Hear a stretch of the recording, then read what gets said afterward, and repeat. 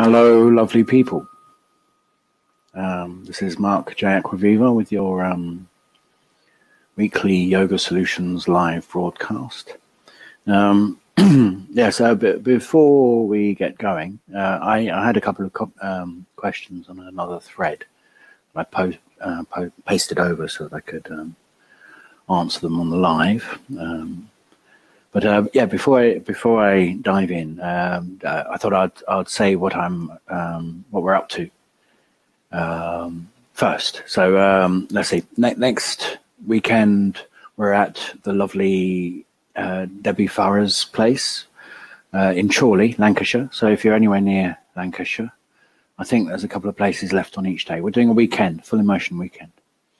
That'll be me and Abigail. I'll be leading mostly, and Abigail will be doing some hands-on to help people experience what I'm talking about, and she'll no doubt help with some of her own insights into the subject matter. So yes, if you're looking for a full immersion experience and you're near the Lancashire area, do come along to Chorley and get hold of Debbie Farah to book for that. Yes, okay, so that's next weekend. Really looking forward to seeing Debbie again. She's wonderful teacher. Do check her out. She runs training courses, workshops. Really good teacher. And then following Saturday, I'm in Chichester. So anyone in the Chichester area or in Sussex, is that West Sussex, I think. I'm at Cindy Robbins' home studio. It's a very small group, it's a small studio, and there's 2 workshops, one in the morning, one in the afternoon. You can book for both if you choose for a discount. Yes, it's I don't know if there's any places left on that, but if you want to work closely with me, that's a good one to come to. That's next Saturday on the 11th of November. Saturday week, I mean, sorry. And the following weekend, is another training weekend up in Edinburgh. So our course weekends, and I've now moved to the amazing Santosha studio. Oh yes, and yes, Cindy's studio is near Anne-Marie, and she's an amazing teacher. She's trained with me and done her own. She came from a Shivananda background, and so yes, do check out Cindy if you can. Yes, where was I? Yes, the following weekend we're back up in Edinburgh at Santosha, Janice Binney's place. Amazing place. She's done a wonderful thing with this place, and she's a lovely person. Made us feel very, very welcome, and a well-established teacher in her own right. And yes, she's doing really good stuff to spread the word and make people feel welcome in this amazing space that she's built at Santosha. But that's our training weekend. But on the Friday before, and this happens every course weekend, the Friday before, I will be doing a joint clinic workshop or a yoga clinic workshop in the afternoon, 2 till 5. Come along, bring anything you like, and I'll show you how the yoga works to either simplify a posture, relieve a physical issue, help with a joint problem, a back problem, sciatica, whatever you like. The joint clinic or yoga clinic title is just to say you don't have to be in I don't know, posture form to come. You, in fact, come and use the yoga to help yourself out of any difficulty that you find yourself in. So that's November. There's other things. I'm in Twickenham in December. January we're doing an open weekend workshop and featuring Pete Blackaby on the Saturday, and that's in January. I'll talk about that another time. All sorts of things going on. I'm going to do a Facebook Live in November, like this, but every day for 5 days. It's I want to call it a body-mind experiment to guide you through what happens when you spend time in communion with yourself. You see. And I'll make a little group for it, and you can sign up for this, and it's free, of course. And then what? Yes, I'll be doing Zoom classes, the same bit like Skype, but can be a few participants. That'll be in the beginning of next year. Anyway, that's enough on that. Enough letting you know what I'm doing. Let's get on with this. And oh, hi, Kishori. How are you doing? Nice to see you. Let's see what's going on here. So, yes, I posted some questions from people. There was one from Debbie, a very good question from Debbie Ellis. Being quite, let's put this up so you can see it. You can all see it. Being quite flexible and hypermobile in the joints, I tend to struggle with the wrist, elbow, shoulder, scapular activation or holding, particularly at the shoulder scapular area. My body wants to surrender rather than hold. Any suggestions would be gratefully received. Great question, Debbie. That's, yes, I think that's one to jump on. So let's put that away again. The clue is here. It's in my body wants to surrender rather than hold. That is a very sensible body. That's a very sensible response. It's the thing that is the issue in this particular circumstance is there's nothing wrong with your body. Your body's desire to let go of tension. That is perfectly natural. What is unnatural is the idea of holding. And it's the idea of holding a posture that might have led to the hypermobility issue. It's quite a possibility, especially if there's a sort of stretch paradigm behind it. Yes, so how to approach this in practicality. So you're saying it was the wrists, elbows and shoulders. So dog pose, isn't it? That's the thing to play with. So let's have a go. I'll do this on the carpet, so I'm not too far from the camera.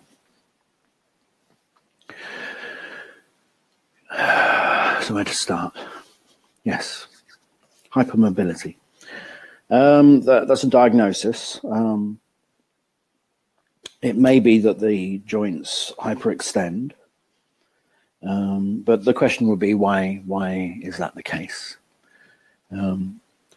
My suggestion is that the most likely answer is that the joints are being asked to hyperextend, or the joints are being asked to hyperextend by the way that you engage with support.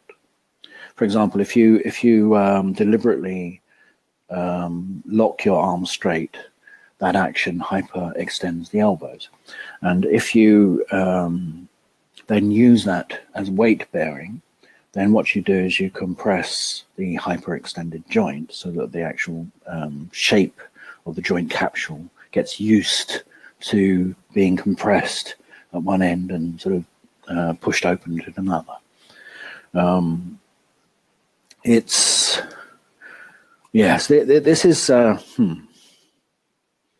it's no criticism of anyone's yoga, but there is a culture in yoga of thinking of the body as a separate entity, which is the whole dualism issue, I guess, and the thing that we're trying to redress in our yoga. My take on things is that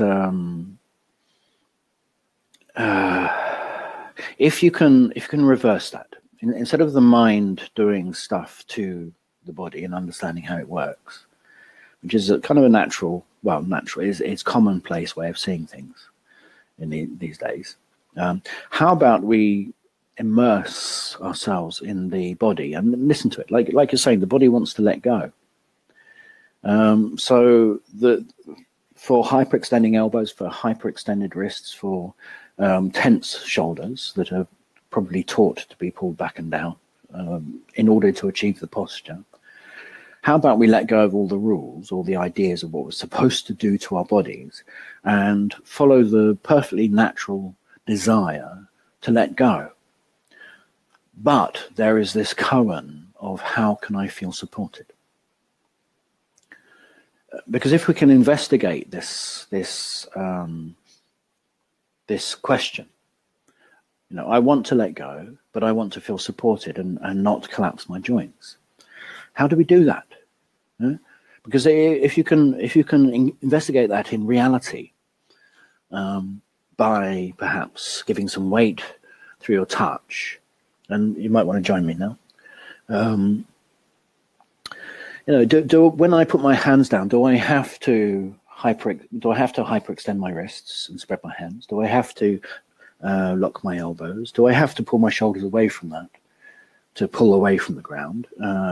Because that's what I was taught. And then, you know, with all that going on, yes, sure, I can feel supported by my arms, but is that what my body wants? It's not what my body wants, that's for sure. So if you're listening to your body and you say you want to let go, oh yes, I'm with you. let's work out how to let go. And an answer to how we can let go. As my lovely partner Abigail has just turned up, so if I the answer to how we can let go is if we are supported through our joints, okay, as opposed to doing stuff to our joints to support them, to brace them against collapse. How about we find lines of communication through our touch? And this is the answer. Basically, if you want to not be braced in your joints, and including your shoulders, you find a relationship to your touch that allows the shoulders to connect to what we are doing. So what I suggest you do is you play with this. First of all, organize yourself in a position where you can be light in your touch, so that you can reorganize things and find different relationships. Because, you know, there's two directions to what we are doing. There is what we are doing with our touch, and then there is how that moves through our bones to support us. Because the fact is, if it doesn't move through our bones and joints, we have to brace the joints so as to not collapse. If that makes any sense. So if we can find an arrangement to our touch where perhaps support is not so necessary, and we can play with the act of putting the hand down, so perhaps starting with the heel of the hand, the edge of the hand, and then culminating in the placing down of the thumb side of things. You can get a sense of how the bones relate to that, and that's the act of putting the hand down. And there will be an internal rotation, a pronation of the hand that is part of the act of supporting yourself. And then, you know, we give that some weight. And if the weight makes us collapse our joints, then we hold against our joints. But if we can then actively use our touch, which is kind of the other direction, it's kind of from where the pads of the thumbs touch the ground, forwards through the fingers, and then radiating out sideways through the fingers, so that we start to get axial support through our bones. And we're designed to be supported through our bones, otherwise, well, we wouldn't really need them so much. You know, we're supposed to take weight through our bones, not carry weight with the muscles around the joints. So if we can find a way of using our touch, which is a little more from the inner touch radiating out, then that outward action through the hands, which is, I think, why people are taught to spread their hands, that outward action through the hands supports back through our bones, through our shoulder girdle, so that the shoulder girdle doesn't have to be pulled away from the ground. See, what we're looking for is support that leaves us free to breathe in the relationship between our shoulders and our ribs, rather than having to hoik our shoulders down our back to pull ourselves up with muscles. So, in this investigation, we're just looking to release tension. But the way we're going to release tension is if we are supported by our touch. So it is our quality of touch, putting the hand down, and the quality of support, the action of using our touch to support ourselves, that determines whether we can rest our spines through our bones into support, rather than resting our spines into the effort of holding our weight, you see. if you can find lines of support to and from your touch as you breathe and as you release the breath, then the result is a sort of softness around the joints, because we don't need to brace against hypermobility. There's a sort of springy responsiveness from the touch, because we can give our weight and our spines and our breath to our touch, and the touch responds in the other direction to support through our bones, through our breathing, through the release of the breath to the spine. And if our interactive rhythmic engagement with these things leads us to feeling supported all the way through the spine, then letting go leads to precisely that sense of total support through the bones and the spine. And of course, when you're supported, you don't have to hold tension. Not to say that there won't be work going on, but it will be responsive work. And that work will be the stuff that sort of integrates your relationships through joints, so that they don't have to be pulled around to support you, see? So it's kind of a simple solution that's really hard to find, because, you know, we're used to measuring our support by how much we do, you know, by the tensions and efforts that seem to work to support us. Those tensions and efforts is basically your musculature change as we adjust the lines of support through our structure. It's sort of the difference between deciding to be a suspension bridge, and your job is to be that which holds you up, and being a Roman bridge, which is to do with deciding to be that which supports you through its axis. You know? That second version leads to freedom and release at the same time as axial support. So everything that works in response to those things becomes a function of breathing and release. So, you know, that would lead to the question you're asking, you know. My body just wants to surrender. Absolutely. The body needs to surrender, but it needs to feel safe to do so. If you are of a hypermobile tendency, then you're capable of surrendering even if there isn't support. A lot of people are not, so they become stiff instead. And these are different responses. Whoever you are, whether you find yourself as stiff or hypermobile, you can look for support to travel from your actions through your bones and joints axially. And the result for the stiff person will be more freedom.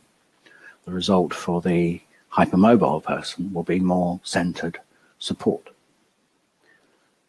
So I hope that answers the question on some level. There was another one. It was from Gail asking about, where is it now? How to keep the investigation stimulated. Well, you just got to keep stay interested, I guess. I don't know, I've been looking at this stuff as an adult for 25 years now, and I haven't lost interest yet. It remains fascinating. And, you know, why is that? I think it's because I don't feel like I'm in the process of accumulating information and applying that to my body. If I was doing that, I would have got it 20 years ago and would have got subsequently bored. But what I'm in the process, I am in a process constantly of refining relationships between parts of myself. And also in my mission is to share this with other people. So I have a motivation to do it apart from myself.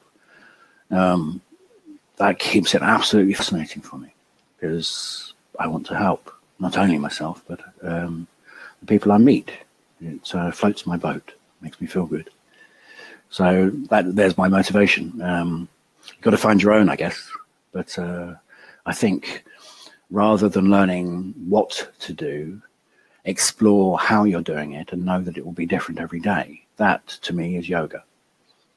Okay, hope that helps. I think that'll do. There you go. There's my bell. That means I'm done. Yes. So if you've got any benefit from that, I felt like I did a lot of talking today, but never mind. It happens. If you got any benefit from that, feel free to share it around Facebook. I'll be very grateful. If it helps one other person, then you've done me a great favor. So I thank you in advance. And this is Marc J Acquaviva signing off of the Acquaviva School of Yoga. I shall see you same time, same place next week, Tuesday, 10:30 a.m. Namaste.